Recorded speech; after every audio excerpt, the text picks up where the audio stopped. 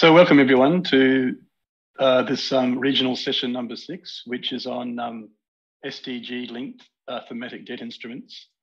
We all know that clean energy investments are able to attract green bonds and climate bonds and investment instruments which are linked to the greenhouse gas benefits of clean energy.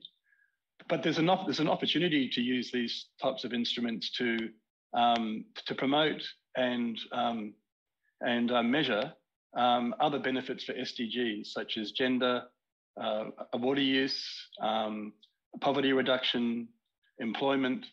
And the purpose of this session is to hear from 3 very experienced people that work in this area. One from a verifier, one from a bank, and one from a corporate, and I'll introduce them as they begin to speak. We're going to have some short presentations and then a panel discussion, and then we'll open the session up for questions a bit later on. So without any further ado, I'd like to introduce our first speaker, Mark Robinson from D&V. Mark is a sustainable and energy consultant based in Sydney, with experience providing advisory and assurance services to industry, government, and financial institutions across Europe, Africa, Asia, the Pacific, and North America. Mark has over a decade of experience providing consulting, audit, and assurance services for sustainable finance, deals to the public and private sector and development banks globally. So over to you, Mark. Thanks very much, Noel. It's a pleasure and a privilege to be a part of this session today. And I guess as part of our offering, we've prepared some information here that's intended to give a little bit of background to the SPO and verification perspective on all of this. And to do that, we've sort of answered a few sort of key questions and addressed some key topics. So by way of introduction, D&V is an independent insurance and risk management company. These are, the basic fundamentals of the company, but ultimately our purpose is to safeguard life, property, and the environment, and our vision is to be a trusted voice to tackle global transformation. So that's our approach to the services that we provide, including in sustainable finance. So to dive right in, I think it's worthwhile to just touch on the key sustainable finance mechanisms that are out there. There's generally 2 broad pathways at the moment for sustainable finance.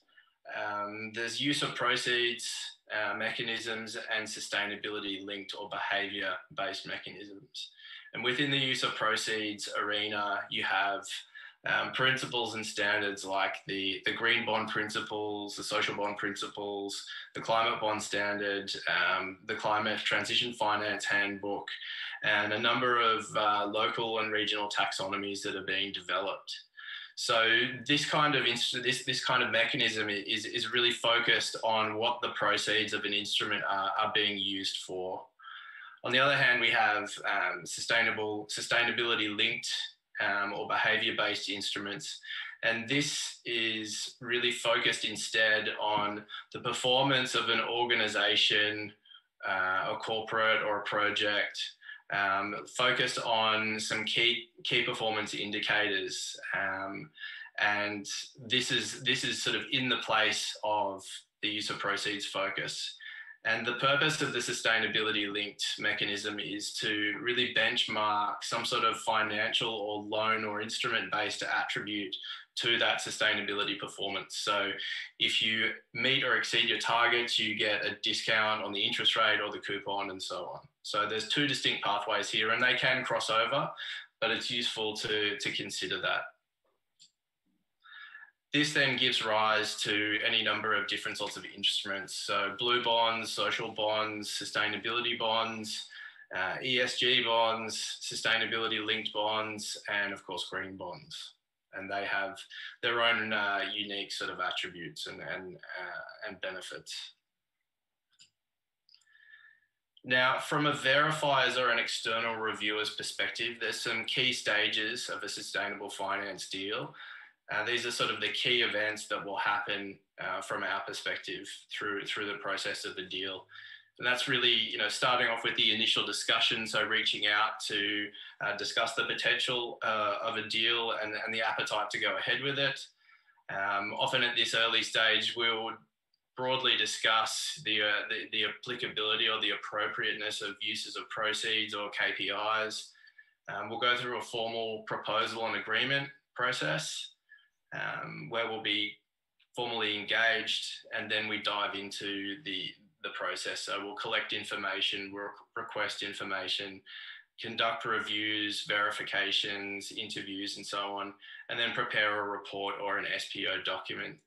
And then from there, if it's desired or required, we would then engage on a periodic basis to provide updates on an SPO or periodic verification activities for the instrument and the issuer. So what does it take to achieve certification or an SPO? And what are the steps that really need to be undertaken? So for a Green Bond Principles SPO, the focus is very much on the structure and performance of the framework. So we'll consider a draft framework or help an issuer put together a framework around the 4 key pillars of use of proceeds, process for project evaluation and selection, management of proceeds, and reporting. We would conduct an assessment potentially of a bond at that point in time as well, and then prepare an SPO statement in relation to that. And again, potentially periodic verification. From a certification perspective, the process is divided up into pre and post issuance events. So there's more of a compliance and verification activity happening here. And it's something that happens twice. So before the bond is issued, and then again to follow up afterwards. And that post-issuance verification is really about confirming the allocation of proceeds as promised. So this is probably getting closer to the purpose of this session, is looking at impact reporting in the SDGs. So considering impacts associated with an instrument for use of proceeds, you're really looking at and considering special considerations such as information availability from project or asset holders and managers. How far these are away from the bond issuer will depend on their structure, their function, whether they're corporates, whether they're government treasuries, whether they're operating on a securitized basis for the issuance, and so on. And so, looking at the lines of communication and the reporting frequency of metrics associated with those projects is really critical to being able to have the confidence that you're going to have the data and you're going to have the information in hand when it comes time for you to report and link up to, your impacts and express your impacts. There's other things to be considered, like legal hurdles for disclosure of projects and performance data, and then considering benchmarks that you're going to be reaching out to and connection up to reporting tools like the SDGs. And then more broadly looking at reporting, this for a use of proceeds instrument will include allocation reporting, which is the specifics about the instrument, how much of it has been allocated to projects, temporary investments, and so on. And then secondary to that is the impact reporting associated with the projects and assets and how they're performing from an environmental or social basis. So bringing this back, look, the SDGs have become a really popular impact reporting metric and tool, and even in some instances a basis for an issuance platform in some cases, which has been a really interesting twist and a change in direction, sort of borrowing, the purpose of the SDGs and the structure of the traditional, green bond principles, social bond principles skeleton or framework with the 4 key pillars there, and bringing them together. But the utilization and connection up to SDGs is still a relatively new concept to many people, and there's a number of challenges depending on where you sit in the market. And That can include recognizing that each SDG has specific targets that set out the nature and the nature of the impact and the intended pathway to achievement. So many SDG-related impacts, for example, in the private sector are only linked up to the assumed SDG level and don't apparently have a target level connection. Another challenge is reporting dead ends. So a lot of the private sector SDG reporting that's being conducted is done relatively informally and uses a variety of metrics, meaning that the activities are not necessarily flowing through, or the contributions are not necessarily flowing through to NDCs or national level data. And then there's confusion over appropriate linkages and understanding what reasonable linkages are. So there's sort of intangible, there's intangible and qualitative aspects to this. So considering, you know, how you're going to make the linkages and what linkages are appropriate and what magnitudes of performance are going to be appropriate for any particular activity. So there's a lot to consider there, and there's a lot of unwritten guidance that's out there that's really important to issuers. And so looking at the broader value of SDGs to sustainable finance, the SDGs were developed to address global progress on key sustainable development issues. And so as sustainable finance as a subject matter and a market segment matures, these are even more focused on, you know, the market has been traditionally focused on the principles and standards such as the green bond principles, the social bond principles, the climate bond standard, focusing on their particular area. And so what the SDGs have really achieved is they've broadened people's awareness, both issuer side, stakeholder, investor side, about the contribution and importance of the broader sustainable development agenda. And so from our perspective and from what we see, we would expect this to continue to grow as a basis for reporting and even issuance. We think it'll help broaden the focus of issuers and investors from green, social focuses towards sustainable development and working towards the specific needs and goals of the targets themselves. And also working to better align the purpose of the sustainable finance markets to the bigger picture, which has traditionally been the realm of DFIs. And so, look, there's a lot of contribution, there's a lot of impact out there. So in the clean energy sector, we're really seeing a lot of potential to leverage the bigger picture, to leverage tools like the SDGs to broaden the scope, focus, and impact of sustainable finance in general. So thank you.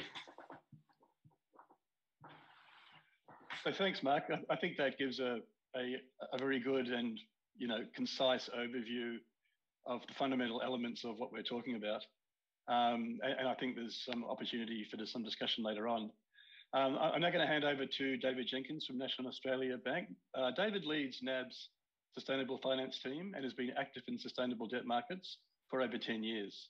He works closely with NAB's Treasury, Coverage and Capital Market teams, servicing customers across Australia, New Zealand, Asia, the UK and USA, developing and originating sustainable finance and investment solutions for NAB and its clients.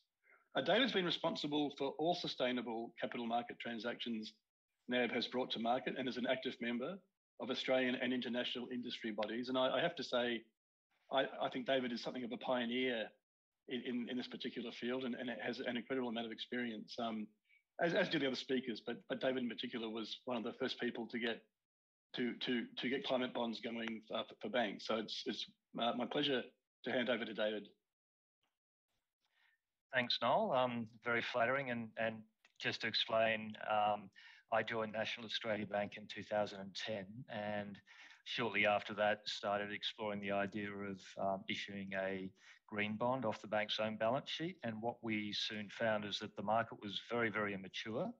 And the examples we had to look at were from some of the global development banks at that stage. It was really only limited to the EIB and the World Bank. So in exploring that concept further, being a big lender into renewable energy in Australia, we saw an opportunity to issue bonds to finance that growing balance sheet. And as part of that, we took on feedback from investors that we needed to have credible third-party assurance provided with any green bond that we brought to market. So that led us down the path of seeking a climate bond standards certified green bond. And as part of that process, we engaged with the team at DNV back as early as 2011. So Noel deserves as much credit. He was formative in some of these early discussions we had to build a green bond issuance platform and help the team at the CBI develop their standards. So since that, we've built on there from the pure climate mitigation focused green bonds to where we are today as a bank. NAB itself is an Australian domiciled bank, but we are very active in the UK, Europe, to a lesser extent in Asia with our Australian customers, but increasingly in BNZ. So by virtue of what we've been doing for a long time now, we've been recognised as Australia's top rated bank in the Corporate Knights Global Sustainable Corporations Index. We're a founding member of the UNEP FI's Principles for Responsible Banking and are proud to have signed up to their collective commitment to climate action, which means we're aligning our portfolio to the targets that have been established under the Paris Agreement, striving for below 2 degrees. In terms of what we've done, as Noel started on in 2014. Excuse me, so David, I just want to interrupt you for a moment. Could you put your slides on full screen, please? I think they're not currently on full screen. Okay, I think I've got the wrong screen up. If I take that back.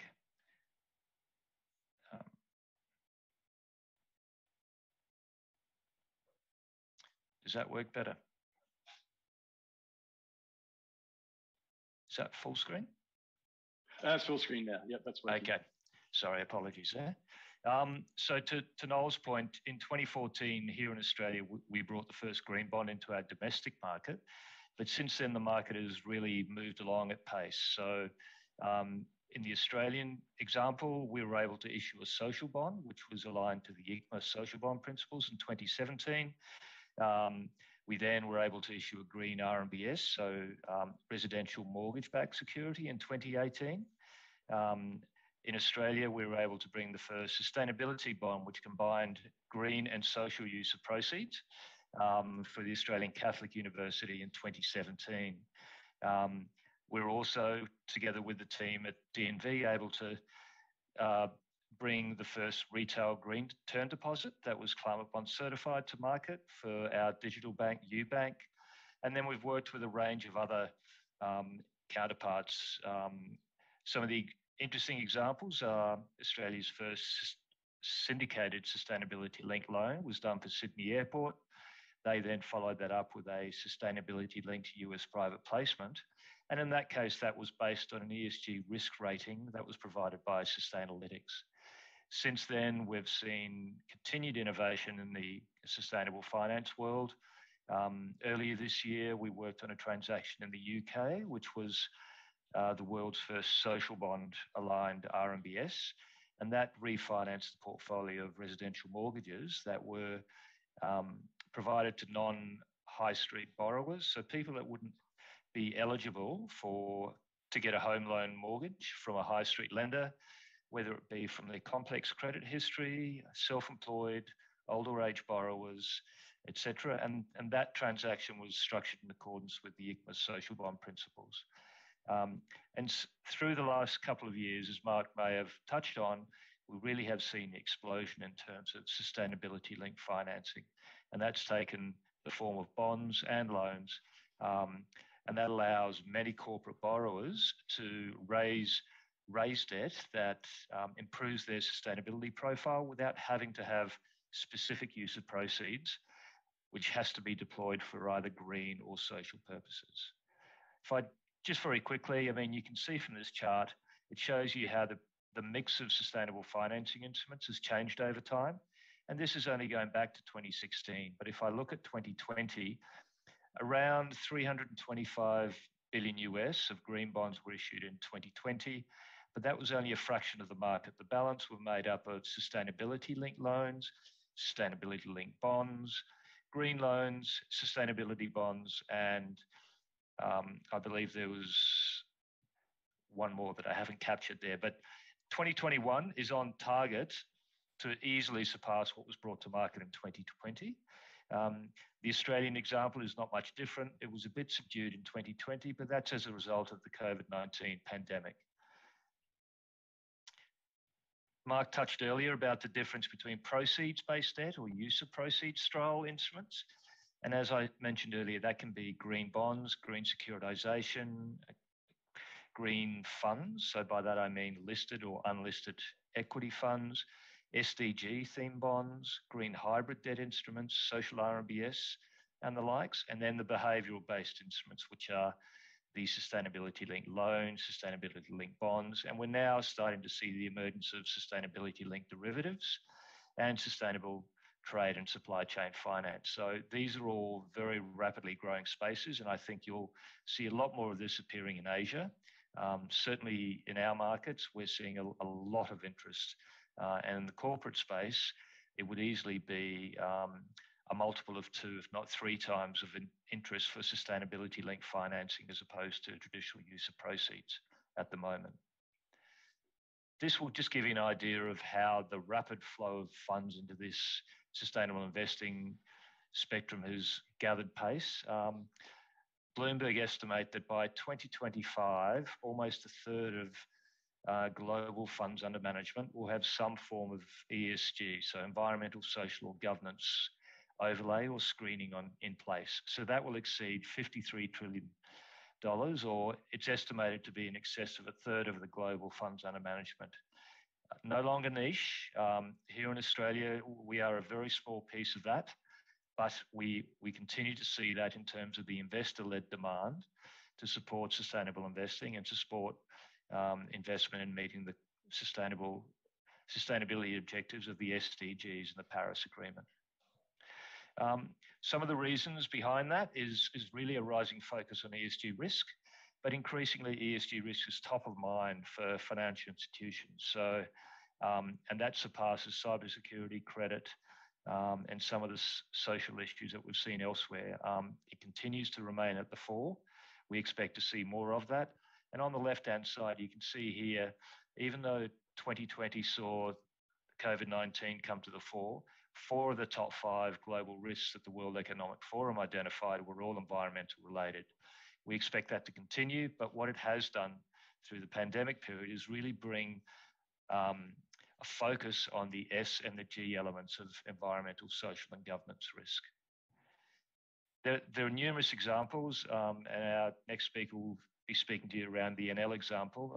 They were one of the pioneers in terms of SDG-themed debt, but we've seen increasing numbers of green or social bond issuers come to market and explicitly linking contribution towards sustainable development goals.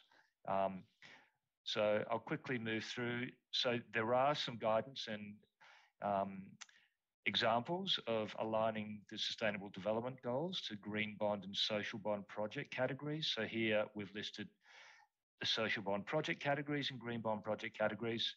And they're a good example as a tool to highlight the impact. So I'll wrap up there. I'm happy to take questions.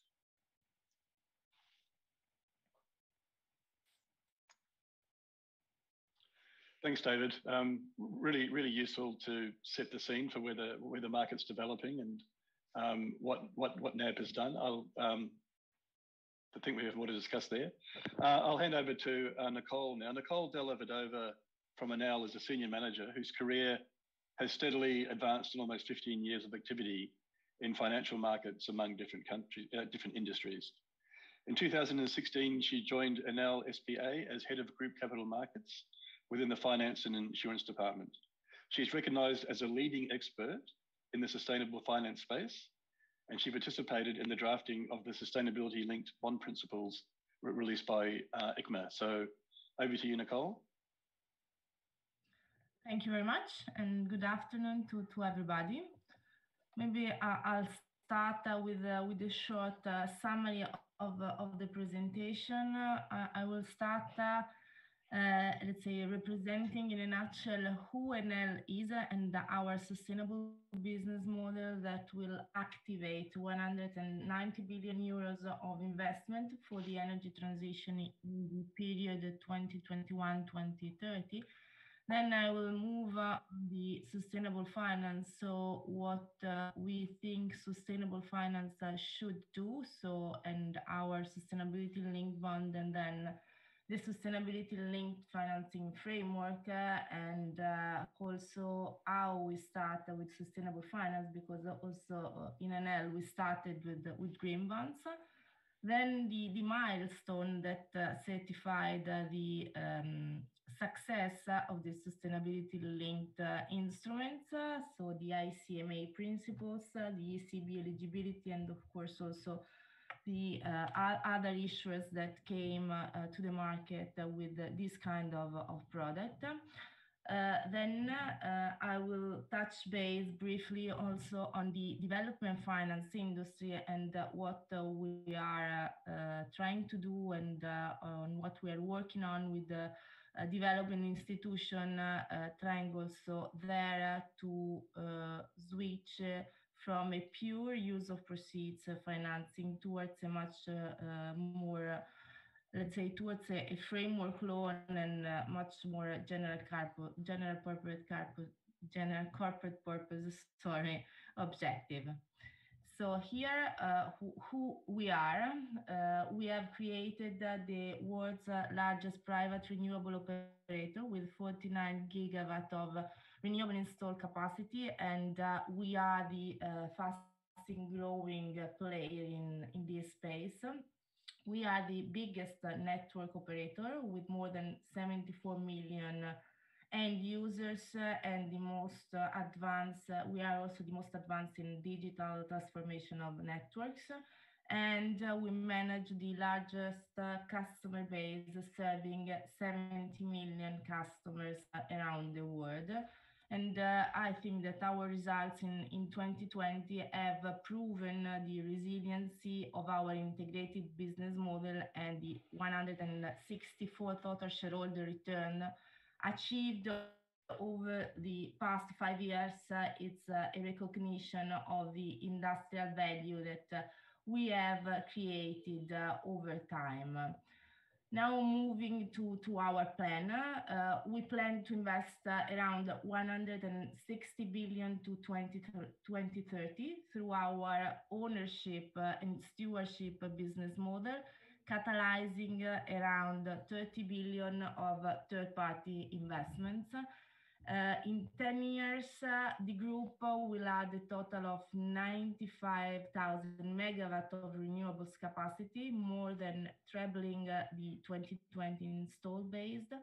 And we expect 75,000 megawatt to be fully consolidated, and the rest managed through third parties. And we grow our renewable business, and in line with the transformation of the energy system, we will invest into our regulated asset base that will reach 70 billion euro, around 70% higher than today. And of course, we will continue to invest also in our Enel X business unit, that is let's say the business unit that will provide services, and that will grow its solution to B2C, B2B, and B2G customers. This is in a nutshell what Enel is. And here we do have the path towards transformation and sustainable shared value. With our renewables, we will save more than 200 million barrels of oil equivalent by 2030. And this is more in line with the decarbonization. And let's say that as Enel, we have also decided to read the ESG aspect under the SDGs, also, let's say, creating a direct link between our core business and the specific SDG. In particular, you have chosen 4 main SDGs that are SDG 7, mainly linked to our global power generation business, so mainly linked to the generation of energy. Then we do have SDG 9 and SDG 11 that are mainly linked to our infrastructure and network division and our analytics division. So we're speaking about infrastructure and, of course, sustainable cities. And then we have, of course, the SDG 13 that is across all our business because we have taken clear commitment in terms of GHG reduction. And these SDGs are at the base also of our sustainable finance because we do see sustainable finance as part of our business. So we do think that finance should serve the business within a company and should be seen as an accelerator towards sustainable investments. And here it comes our sustainable finance trajectory. As I was saying at the beginning, we started with green bonds and we successfully issued 3 green bonds for a total amount of 3.5 billion euro. And then after the 3rd green bond, we just wondering why we should be still on the projects and not elevating the transparency at the strategy level, therefore linking our debt to our strategy and linking also the cost of debt with our strategy. And given the fact that as a company we have decided to link our business to SDGs, we have identified when it comes to sustainable finance 2 specific SDGs that are SDG 7 and SDG 13 that are of course clearly linked to our core business. And in particular, when it comes to SDG 7, we have identified as a metric, as a KPI, the renewable installed capacity, overall the total capacity. And when it comes to SDG 13, we have identified the reduction of GHG.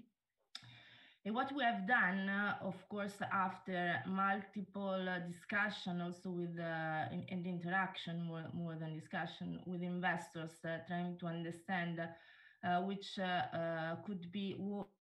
was the best structure also for them. What we have done is to, let's say, put a step up into the structure of the bond. So what we are saying with sustainability-linked bond is that if we do not reach a predetermined target at the predetermined date, we will have a step up in our coupon. In the same time, at the beginning, what we asked to investor was a kind of a discount since inception. Why that? Because let's say that sustainability-linked bonds came from sustainability-linked loans, but contrary to the sustainability-linked loans, we do not have a step down. We just have a step up. Why? Because a lot of investors need to have a floor in their portfolio, and therefore putting a step down could have been jeopardized the transaction. Therefore, what we are saying with sustainability-linked bond and what we asked for investor was a discount just to demonstrate that there is value behind sustainability. Because we do think that sustainability means economic and financial value, because sustainable companies are more resilient and less risky, and therefore should deserve a lower cost of debt. This is the main reason that we have done, and it is behind our sustainability-linked bond.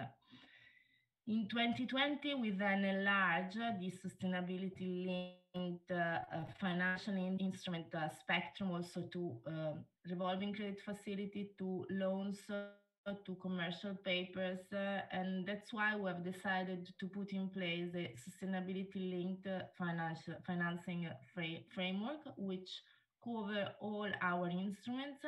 We do have an external certification from VGO on this framework, and is of course aligned with the sustainability linked bond principle that has been released by the ICMA in June 2020.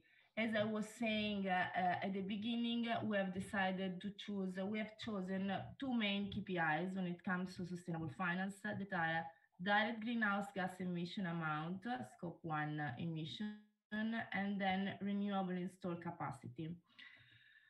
Then we do not have just a commitment in terms of KPIs, but we do have a commitment also in terms of sustainable finance, because we have declared to the market that we will reach around 48% of sustainable finance instruments by 2023 and more than 70% by 2030.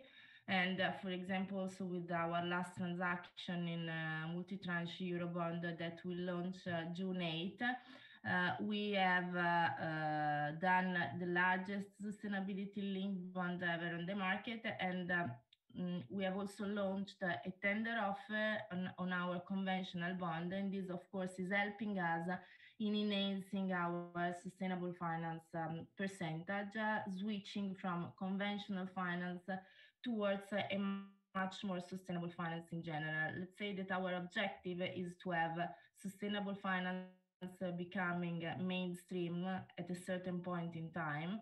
Unfortunately, we are still speaking about 2 or 3% of the overall capital market when it comes to sustainable finance. So there is still a lot of work to do here, but we do think that with all the instruments that we have on the table, and we do think also that sustainability-linked bond that can be probably used by a wider range of company, because they are more flexible, they can be used also for the less capex intensive company. For example, this can help in enhancing the sustainable finance market. As I was saying at the beginning, I think that three main miles defined the success of the sustainability-linked strategy. First and foremost, I would say the release of the sustainability-linked bond principles by the ICMA. That put kind of a standardization that is needed on the market, both on the issuer and the investor side. And here we do see the 5 main pillars of these principles. So for sure, the KPI, they need to be reliable and core for the company. Then calibration of sustainability performance target that of course need to be challenged. Then bond characteristic. So as I was saying, we do have a step up, for example, of 25 basis points in our bonds. Reporting, because transparency continue to be a cornerstone of the sustainable finance. And finally, the verification, because I think that verification is needed both from the issuer side and investor side, and provide once again transparency and assurance for investors. Then the ECB eligibility that declare the born of a new asset class, so the sustainability-linked bond, and it was also the first time that we have seen a clear link between the EU taxonomy on one end and the sustainable development goals on the other end. And this has been for sure another milestone. And then other issuers coming on the market with this kind of transaction, because of course, as I was saying, we need standardization, and we need also to have this product helping the enhancement of sustainable finance and other issuers when needed to this market. And then here is just the main differences that we have between use of proceeds financing and sustainability linked financing. I think that the main difference is the fact that probably sustainability linked instruments give a higher flexibility because of the general corporate purpose type of proceeds and the fact that can be used by a wider range of corporate and that can be also used in terms of transition financing, transition more in general, not just transition financing. The important thing is to have a reliable KPI because the KPI is core for sustainability linked instruments. And finally, I just touch base briefly and quick on development finance because we do think that to have a boost for sustainable finance, we need not just the private financing, but also the public financing. So we should have private and public financing come together and work together, boosting sustainable investments and a switch from a pure project base, or let's say not a switch, but adding a layer, passing from a pure project base towards a much more general corporate purpose, also when it comes to sustainable finance, could for sure help in providing flexibility and enhancing also this kind of market. Thank you very much. Thanks, Nicole, for that comprehensive presentation. It's all very interesting. We just have a quick panel discussion now. We're about 10 minutes behind time. I don't think that's too much of a problem. Well, one thing that occurred to me when I was watching Mark's presentation is to people who haven't worked on implementing these kind of instruments, it may appear at first look that it's a very complex and difficult thing to do. And I just wanted to ask David and Nicole the same question, one from a bank perspective and one from a corporate perspective. Maybe we can start with David first. In reality, how difficult is this to do? And can you give some examples of, on the ground implementation and what kind of obstacles you may have had to overcome to be able to issue these instruments? I think in the use of proceeds space, it's if the borrower has a large CapEx program and they have significant investment that they need to deploy towards clearly green projects or clearly social projects, it's relatively straightforward. It is challenging when there are new and emerging technologies where the environmental or social benefits have not yet been identified or qualified. And that involves working with a second-party opinion provider to ensure that it is credible. The other challenge is Treasury teams often won't look at these unless they think there's a clear pricing benefit before they even begin. The market is changing, and I think the investor universe is growing all the time. So there is an opportunity to benefit from pricing benefits. And with the emergence of sustainability linked debt, that is increasingly the case. And I think that's half the reason you're seeing so many corporates looking to access this space. As Nicole would know, the sustainability linked approach is more challenging to apply to all borrowers. And it's not something for people that aren't committed and don't have a credible and ambitious sustainability strategy, I would suggest. Thanks, David. Nicole, do you have anything to add to that? No, I do agree with David. When it comes to green bonds, the fact is that you need to have a bulk of reliable projects and green projects. And of course, this is not always the case, particularly when it comes to less CapEx intensive company. And on the other side, of course, it's true to say that you are looking just at the projects, but more and more investors are keen to understand the sustainability strategy and the transition path that we we see in the company. So it's the challenge is to focus not just on the project, but to see also the strategy, because the investors are asking also about the strategy. And we have seen also the update of green bond principles that are kind of introducing also an overall approach, not just a single project approach. When it comes to sustainability linked bond, the main challenge is for sure to identify a reliable KPI that need to have a track record and a path towards the transition. But for sure, the KPI is core for the sustainability linked instrument. Thanks, Nicole. Mark, did you have anything to add to that? Any observations on KPIs that you've come across, or what you found works and what doesn't in terms of an organisation's approach? Yeah. Look, from a KPI perspective, there needs to be a good representation in the KPIs of an organisation's key sustainability touch points. If you're making car tires or electric vehicles, you can't just go to market with a KPI that is about how many electric vehicles are being used in a particular developing country. That doesn't do justice to the primary sustainability risks and impacts associated with an organisation. So they need to be salient and relevant to an organisation. Good, thanks for that. The other thing that I was interested in hearing from David and Nicole is, well, I guess there's two parts to this question. The first part is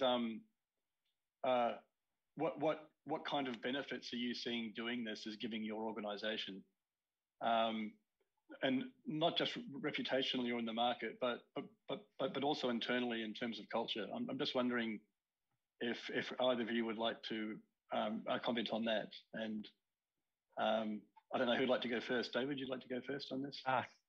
I'll go if you like. In terms of the impacts internally, it's most definitely highlighting what the bank is doing both as an issuer and arranger of sustainable financing has a dramatic effect. I mean, we've certainly seen that as an issuer now that we've brought 6 green bonds and a social bond to market. We were the first to structure a social bond, which highlighted financing for companies that were actively promoting workplace gender equality. Now, that was a topic that was very, very relevant and very top of mind here in the Australian business world, and it made a lot of sense for investors to support that. Some of the other examples, I mean, we have no shortage of people that would love to be part of this business because it aligns with their beliefs and purpose. And I think that transition is happening rapidly. So I'll leave it at there, and I'm sure Nicole can give a lot more examples. Thank you, Dave. And let's say that to us, as I was saying, the main benefit is related to the fact that we do think that sustainability means value. And when I say value, I mean financial and economic value. So we are not just doing sustainable investment because it's the right thing to do, but it is also the let's say, best way going forward to growth. And this is also behind, I think, sustainable finance, because we have decided to move towards sustainable finance as an L when our business was mature enough. And also behind sustainable finance, we should have economic and financial value, but just because we do think that sustainable companies are more resilient, stable cash flows, much more stable cash flows, and less risky, and therefore they deserve a lower cost of debt. And as of now, we probably miss one actor in the market that are the credit rating agencies that still do not fully embed the ESG evaluation within the credit rating. But once we will have also these on the market, I think that sustainable finance will become really mainstream, and probably there will be no need to call the product green, sustainable, sustainability linked, or social, because at this time we will have sustainable finance as the main actor within finance. Thanks, Nicole. That's really interesting. Do you think renewable energy companies like Enel will go beyond the current SDGs that you're looking at and expand into the other SDGs?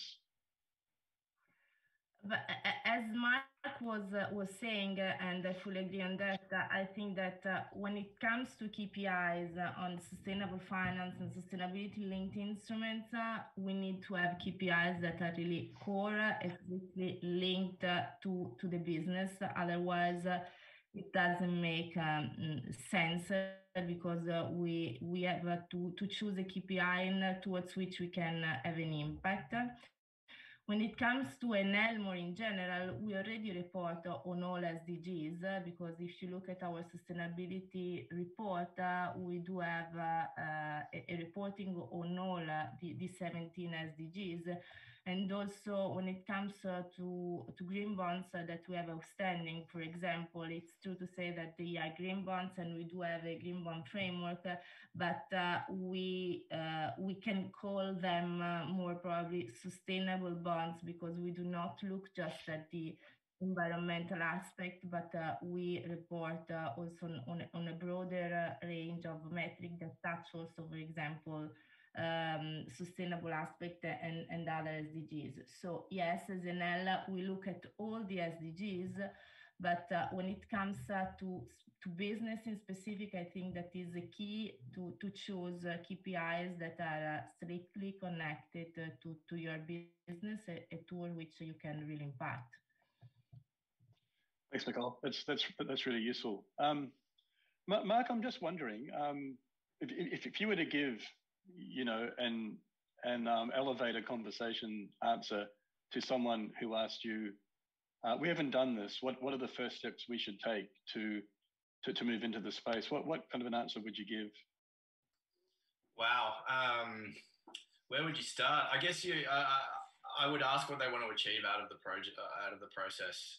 Why are you looking to bring this to market? And what we typically see is a lot of the conversations we have where people are primarily interested in coupon often don't make it all the way through the process.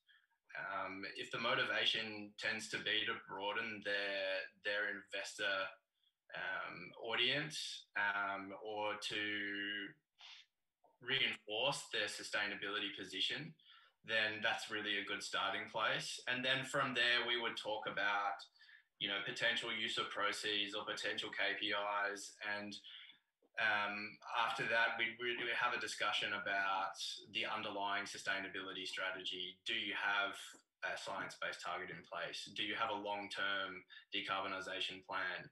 How does this instrument, or how do these instruments and mechanisms relate to your overall sustainability position? Thanks. That was perfect, I think. That elevator just got out at your door.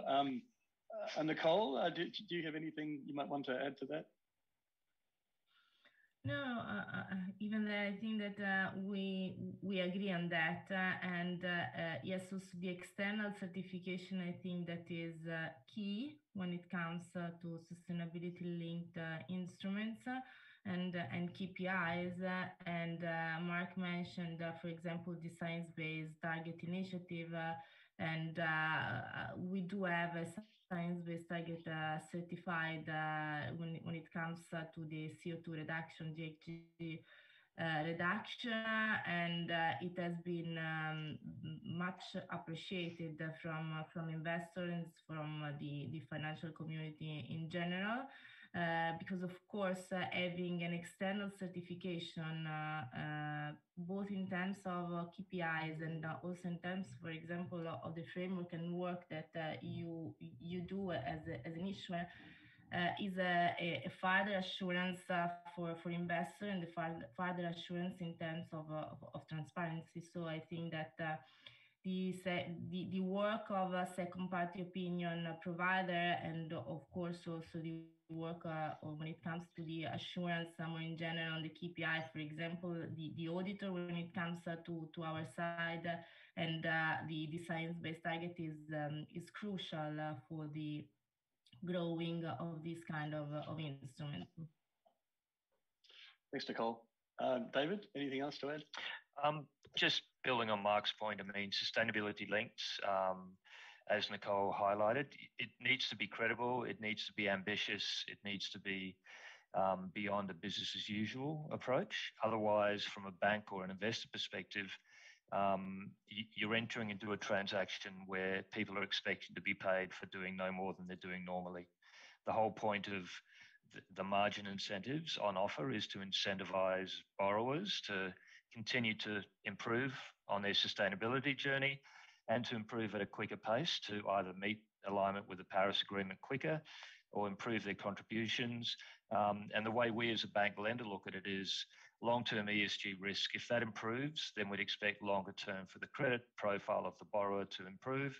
Therefore, they should be eligible to receive a lower cost of funding. So, and that would justify the discount they receive, because at the moment there is no capital relief from the regulators for any sustainable or green debt at this point in time. It's a very topical area, but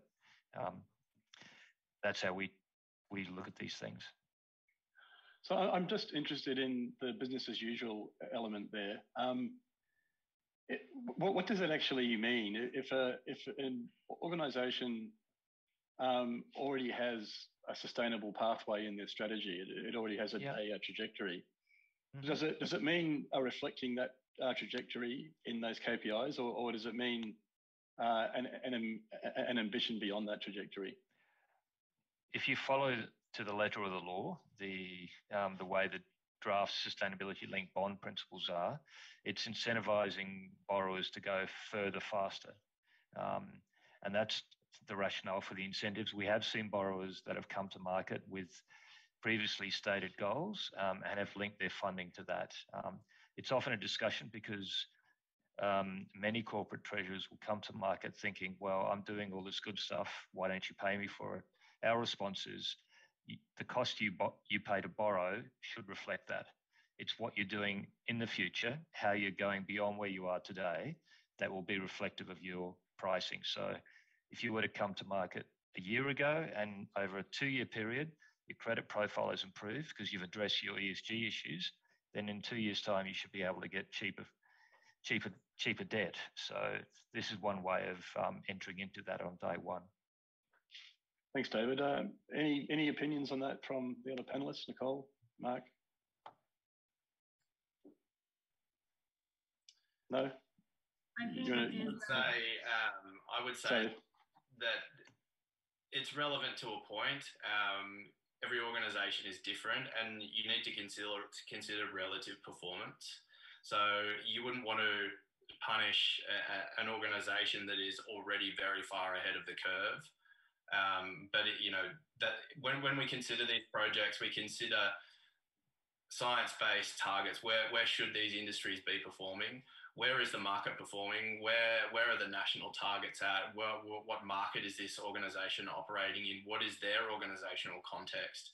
And that paints a holistic picture of performance and relative ambition. And so then you need to go and weight all of those different inputs into that to get an understanding. And that's just from our perspective. Thanks, Mark. Look, we're almost at the time to open up to the floor for questions. I've already got a few questions through, so I can start with this. And I just also ask that if you're asking questions, can you keep the questions to the subject matter of this session? Because that's I think what this is about. And if you can focus those questions on SDG-linked bonds and sustainability-linked bonds, I think that would be useful, and they're the ones that I'll respond to. I have a question. I guess it's to anyone in the panel, and it's because you talk about some actual projects that used an SDG-linked debt instrument. You've given examples of them. Perhaps this person wants some more detail, and any sample from a report which linked to an SDG target. I'm not sure how you can provide the second part of that question, but perhaps you can speak to the first part of that question. Nicole, would you like to have a stab at that one?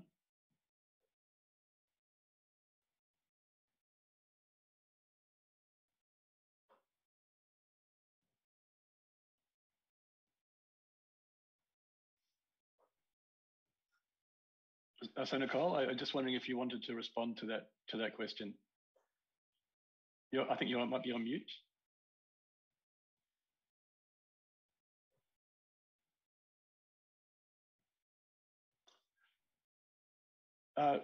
Nicole, we're not hearing you. So perhaps David, could you have a shot at that? Yeah. Sorry, the specific question, Noel. I mean, if you could just if you could just talk about. Yeah, the question is, what are some actual projects that use an SDG-linked instrument? Sure. So to give you an example, we've worked with a government issuer of sustainability bonds here in New South Wales. And what they have done is they've identified eligible use of proceeds. Now, for them, it's a use of proceeds transaction where they're earmarking it for social and green projects. Now, they've identified investments in public healthcare, public education, which in their case, they've identified the linkages to, I would need to go back and check their framework, but I believe it is good health and well-being. And then there's an SDG 4, is it SDG 4 and SDG 8? And below that, specific targets that describe the improvements that are trying to be met as part of the contribution to the SDGs. And that's one way they do that. And when they publish their annual reporting, they also show the contribution towards the Sustainable Development Goals.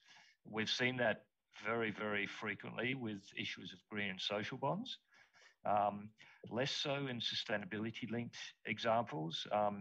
NL has tended to be very much leading the way in that regard, linking their contribution towards the SDGs, as well as meeting their targets around renewable energy production and avoided greenhouse gas. So Nicole, are we able to hear you now? Could you see if you can speak now? I had some problem with you. Right. So would you like to respond to that? And I think maybe you may even have reports available. I don't know. Please go ahead. The question is related to projects and then the overall strategy, right? Yeah, some actual examples of where you've done this and whether you've reported on it, and those reports are available. Absolutely. As I was saying, we started with green bonds. That is much more focused on the reporting project by project and bond by bond. And so we do have reporting bond by bond, and we have issued 3 green bonds and project by project when it comes to green bonds. We have a green bond framework and the Green Bond Committee that oversight all the process when it comes to green bonds. The projects that we have funded through the proceeds of green bonds are mainly related to, of course, our renewables business, also infrastructure and network business, and we have inserted in the last update in 2018, if I'm not mistaken, also our NLX businesses, that is the business that will provide service towards electrification. And given the fact that we realized that more or less all our projects were eligible for green bonds because let's say that more than 90% of our capex are devoted to sustainable business. That's why we start asking ourselves, but why just stick to the project and not elevating the transparency at the strategy level, and that's why that we move towards the so-called SDG-linked bond and then sustainability-linked bond after the ICMA principles. When it comes to the strategy strategy, as David was saying, the importance there is the commitment that you are taking towards the financial community, and the path that you are able to demonstrate, both in the historic term, I think, and of course in the future towards the transition.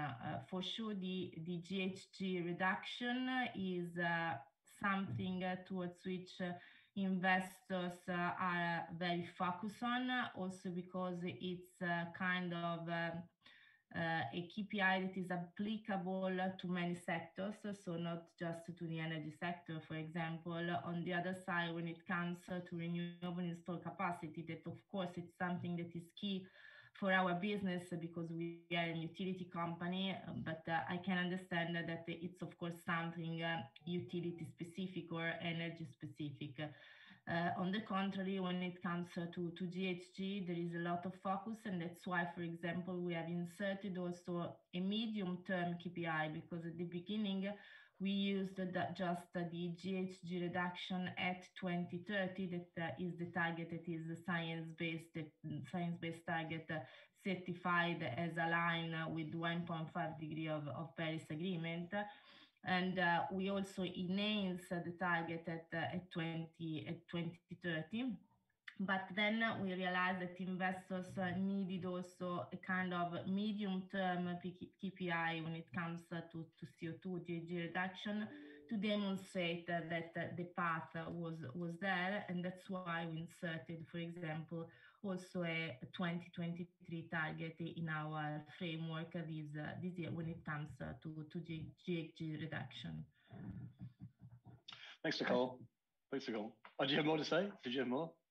No, but yes, I was just saying that when it comes to reporting, we do report in our sustainability report for green bonds, and it's all public, and we do have also an assurance from our auditor when it comes to renewable installed capacity, and from DNV when it comes to CO2 reduction. Thank you. So, and so if people want to see those reports, they can go to your website, correct? Yeah. Yeah. So I have a question from Pia Kerdlat at PXP Sustainability. Pia says these were really great presentations, which is nice to hear. Thanks, Pia. Pia asks, I'd like to know if these SDG-linked financing instruments are geared more towards large corporates, or have SMEs been using them as well? It's a question. Any taker? Beg your pardon? Sorry. The question is. You'll take it? Okay, great. Thanks, Nicole. Yeah.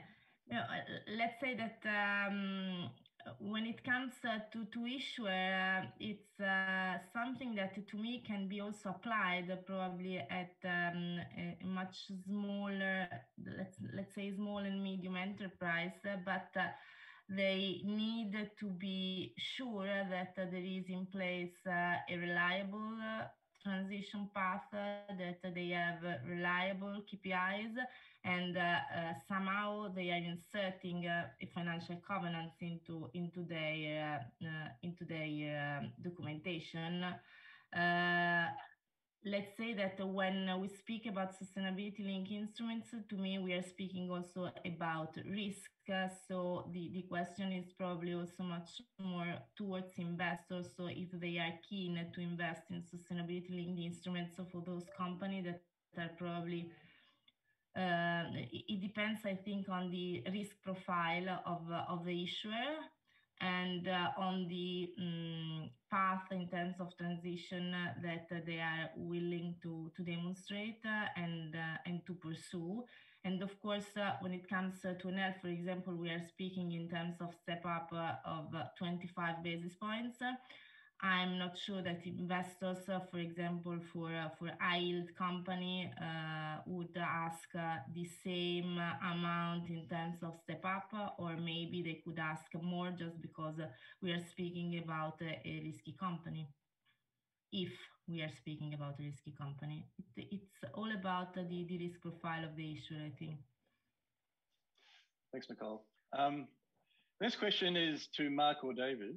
The question is, are you seeing evidence of a greenium benefit for issuance of green bonds in the Southeast Asia or South Asia markets? I can go first, and I can give my experience here in Australia and New Zealand. What we are seeing is smaller new issuance concessions. So that's when an issuer comes into the market with a brand new bond line. They typically have to pay a number of basis points above where they would have their old bonds pricing.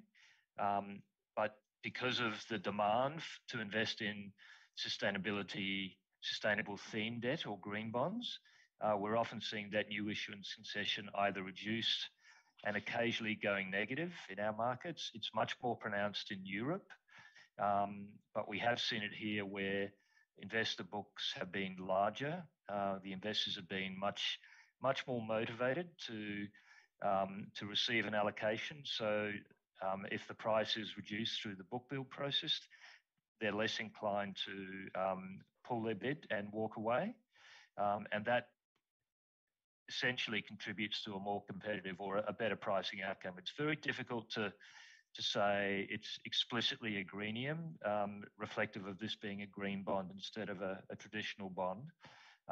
But we do see it, and that theme continues to be displayed here, possibly not as pronounced as what we see or saw in Europe through the latter part of last year and early part of this year. Thanks, David. Mark, did you have anything to add to that? Yeah, look, we don't particularly see a lot of the outcome just in our role, but we do, from our regular issuers in the region, we are seeing people and getting feedback that they are filling their books easier or more easily with the green label. They're open to a wider audience. But overall, what we're seeing is legitimate and real greenium really being driven by institutional investors who have that mandate in larger markets. So you see places like Europe and, you know, in some cases and sometimes in Australia and in Japan as well, where there are institutional investors trying to get their hands on as much of this as possible. And that's what will drive and drive open that greenium. But it's a hard thing to quantify, and it's often one of those questions you get asked early in the piece, but I think it's universally understood not to be the prime motivator. And I think in Southeast Asia in particular, as the market expands, as the bond market expands, then you might see a trend that way. Mark, I think the next question's for you. Are there any standards or requirements needed for a company to become a certified, trusted or legitimate third-party verifier in the market for SDG or sustainability-linked bonds? Look, it's a tough one. There's been a gravitation towards established names, so large multinational companies or established local companies that have a reputation for quality and trust.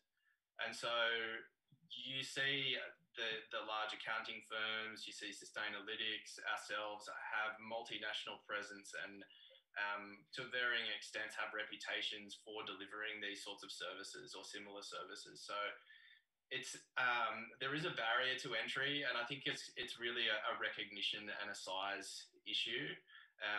In a perfect world, it would be a little bit easier to enter in just based on merit and expertise and competence. And you do see in some countries there are incentives to use local issuers, like in the MAS grant in Singapore, and just behaviour in the US market, like US domiciled SPO providers and verifiers who you would never otherwise have heard of are really making a good crack of the market. So I think it depends where you're from and what the motivator is, but I think it's possible and it would be good to see. Thanks, Mark. Next question is for Nicole. You mentioned step-down pricing when KPIs were met, and the person asks, can they understand why this was not acceptable to the investors as of today? That's the question. Yes, let's say that when it comes to loans, we usually do loans with a step up and step down at a certain point in time. So we have a commitment to determine the date, and if we do not reach the target, we will have a step up or a step down when it comes to loans. On the other side, when it comes to investors, there are a lot of investors, majority probably insurance, that are long-haul investors that need to have a floor in their portfolio, and adding a step down um, doesn't allow them to have this kind of a floor already set, and that's why it's difficult for them to manage this kind of instruments technically because of their internal asset liability management, so the allocation that they have to do internally, and that's why we have decided not to have this step down when it comes to bonds, but to have just the step up. And as I was saying, at the beginning, we asked on the other side for a discount when we launched the transaction that represent kind of an evaluation of the embedded option that we have, given the fact that we are inserting a step up at a certain point in time. Thanks, Nicole. I have a question here on incentive for the investors, but I think that question was actually answered earlier with the question around greemium. The next question is flexibility of SDG-linked financing was mentioned a few times. Could someone explain once again where this is coming from? The higher flexibility is mainly, I think, driven by the fact that we do not have a specific use of proceeds. So the proceeds can be used in a flexible way. When it comes to reporting for the SLBs, we are not reporting as an L on a project by project or bond by bond, but we are reporting on the KPI, so on our strategy mainly, because we have chosen a KPI that is embedded in our strategy, and that's another flexibility. And I think most and foremost is the fact that investors are really aware and conscious of the strategy of the issuers, because we are really speaking about strategy, about the decarbonization and transition path, and not just on a single project. So the higher flexibility is I think mainly due to the fact that yes, proceeds can be used in a much more flexible way. Reporting is on specific KPI and therefore on the strategy, and given the fact that you do not need specific projects, this product can be used also for the less capex intensive industries. I don't know if my colleagues have something to add on that. David?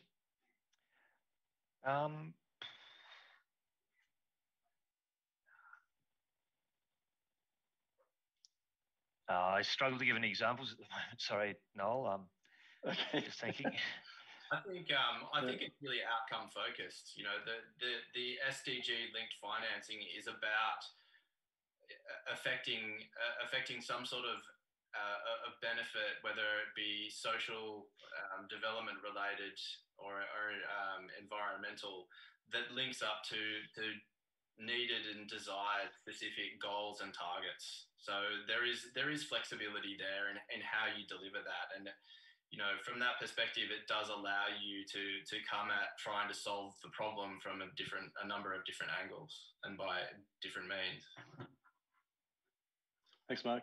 David, did anything come to mind, or yeah?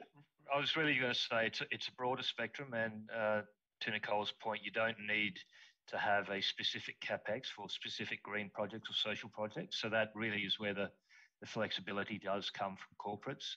But with that does come an expectation that they have a credible and clearly described and established sustainability strategy, and they can pin and align their financings and link the bonds or the loans to that. So it is flexible, yes, but it comes with strings attached. Thanks, David. Next question. Tenor was mentioned in the panel discussion.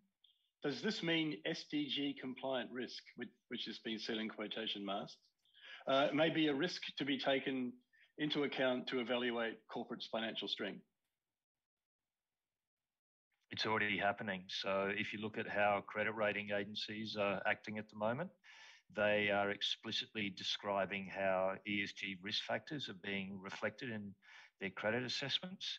And under the European Union Sustainable Finance Disclosure Regime, they've been required to do that since earlier this year.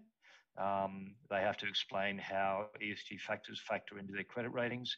That should reflect or provide a contribution towards pricing that people are, or corporates and companies are being asked to pay, reflective of their credit risk. And I think increasingly so, we will see, you are seeing banks incorporate ESG risk into their pricing models internally. It is not uniform how that's done, and I think people are at different stages in that journey of pricing it in.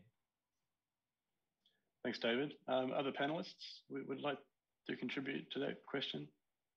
Nicole? That's the hope, I think, because when we will come at that point, as I was saying before, probably there will be no need to call the products in green, social, or sustainability linked, but we will have sustainable finance becoming mainstream. And given the fact that ESG is focused now, need to be considered, need to be evaluated within the credit risk profile of the initial, I think. Thanks, Nicole. We've got I think about 4 minutes left for the Q&A, and there's a follow-up question on the actual project examples. This follow-up question is, are the projects linked to an SDG target, and how are the metrics derived? For example, percentages in relation to SDG target measured. Perhaps, and I think, David, you said you might be able to share on your screen an example of a report that you've done. Are you still able to do that? Yes, I will just have to track it down for you now. Sorry, I've closed that Sorry, down. David. Yeah, and while you're doing that, Nicole, perhaps you could respond to that question. Well, so the question is why we are doing the sustainability linked strategy. No, it's more about how you derive the metrics. Are they percentages in relation to an SDG target? That was an example question. As I was saying, let's say that we do see finance serving our business, so we didn't start from sustainable finance, and that's why, for example, we started with green bonds just in 2017. Because if you look at NL switched its business, it started to switch its business in 2014. We kind of move from conventional business model, conventional generation, to a much more renewable generation based. Now we do have more than 50% of our production that is renewable based, and that's why, for example, we started moving also when it comes to finance towards sustainable finance just in 2017, when our business was mature enough to allow us to finance, speaking in terms of sustainable finance, and we started issuing 3 green bonds. So it's not, I think, when it comes to corporate, of course, we are not doing financial products. We are not a financial institution. We are a utility company, and therefore the finance should serve the business. So we cannot start from sustainable finance. We need to start from the business. And for us in NL, it has been easy then identify the metrics and KPI valuable for the sustainable finance space. We just realized that our CapEx, the majority of our CapEx, more than 90%, were devoted to sustainable finance, and therefore we started working with our strategy department, with our IR department, and with our sustainability department, trying to have also the storytelling in line with our business. We decided then to read the ESG under the SDGs aspect, and then we just identify those SDGs that could be easily also understandable for investors, because of course when it comes to capital markets we need to have to keep it simple and to identify metric that should be as standard as possible. And that's why for Enel we identified the renewable installed capacity that is of course linked to our global power generation. And yes, so of course it depends on the multiple projects that are beyond the metrics and commitment that we have taken in terms of renewable installed capacity, because we are able to put in place more gigawatt, because of course we have a lot of projects towards which we are investing.